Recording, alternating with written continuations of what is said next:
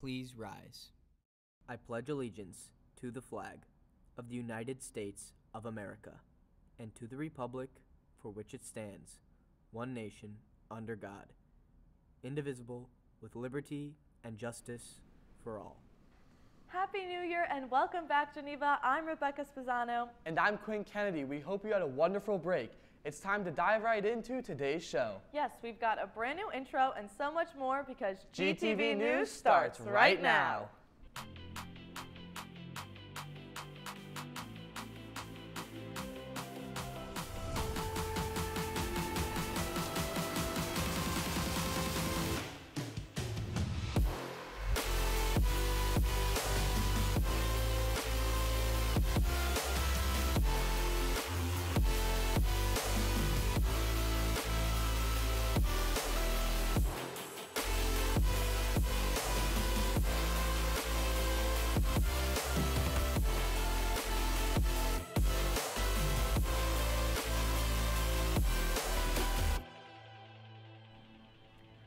Special thanks to Zach Pullman for producing that intro and Andrew Lacoste for composing the music. Here are your morning announcements for Tuesday, January 10th, 2023. The first General SAD Club meeting of this year will be today at 2:55 p.m. in room EE 191. Remember that all newcomers are welcome to join at any time during the school year. Those of you in Drama Club that are attending Theater Fest, there will be a quick meeting tomorrow after school in the auditorium with important information.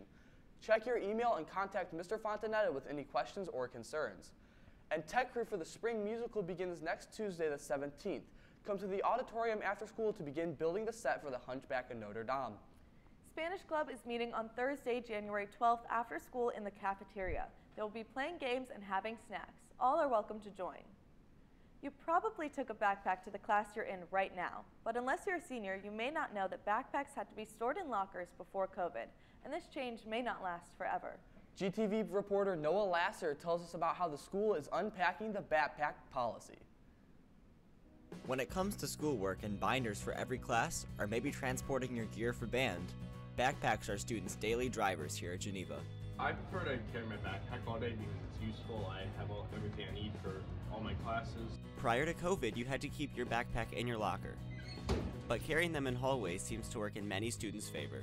I do think we've seen fewer students in the hallway during class going to get a protractor or something that they needed for class in previous years. So it does seem like students are more prepared. I used to have to go to my locker between every 3 classes because I had so many folders and binders. So I like having it all with me throughout the day. But some teachers would have to disagree. Backpacks on floors can become hazards and they can be disruptive to learning in the classroom. One of the things that is a negative about backpacks being in the hallways does make them a little more congested. Same goes for classrooms. It's more obstacles to navigate. I don't think it's particularly dangerous. I don't think it's a situation that we have to be overly alarmed about, but just from an efficiency standpoint, yeah, let's go back to the lockers. There's no need to be dragging 7 or 8 class loads of work along with you. While no immediate changes to the backpack rule are planned, they could still happen in the future. There's pros and cons to both approaches. They're both right, they're both wrong. So we're going to evaluate that sometime before next year. For GTV News, I'm Noah Lassiter. Thanks, Noah. In sports news, congratulations to the boys swim team. They placed second at the Hinsdale South College Events Invitational over the weekend. Geneva swimmers Dylan Clark, Wyatt Gross, and Sam Ortiz all brought home medals. The boys take on South Elgin at the West Chicago Pool this Thursday. Over the break, the gymnastics team won at all levels against the Wheaton-Warrenville South. They will be celebrating their senior night this Wednesday against Glenbard North. The meet starts at 6 p.m. in the Mac Olson Gym. Attention all girls interested in trying out for soccer this spring.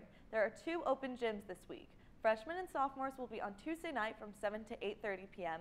and juniors and seniors are Thursday from 7 to 8:30 p.m. All will be in the contest gym. Please email Coach Owens if you have any questions. Boys and girls track and field begins next week on Tuesday after school at 3:15 on the upstairs track. Be sure to register online and have your physical updated. And now for a look at today's weather. We have a high of 36 degrees along with a low of 28 degrees. And taking a look ahead at tomorrow's weather, we're going to have a high of 44 degrees and a low of 30 degrees. And now here's 3 to know before we go. For any students who need to make up final exams, the testing center will be open after school every day this week until 4:30. Sophomores, your required PLC on Thursday is in the auditorium. Be sure to remember your school ID. And seniors, check Naviance for some last-minute scholarship opportunities. And that's all we have for you today, Geneva. I'm Rebecca Spezzano. And I'm Quinn Kennedy. Have a terrific Tuesday, Geneva.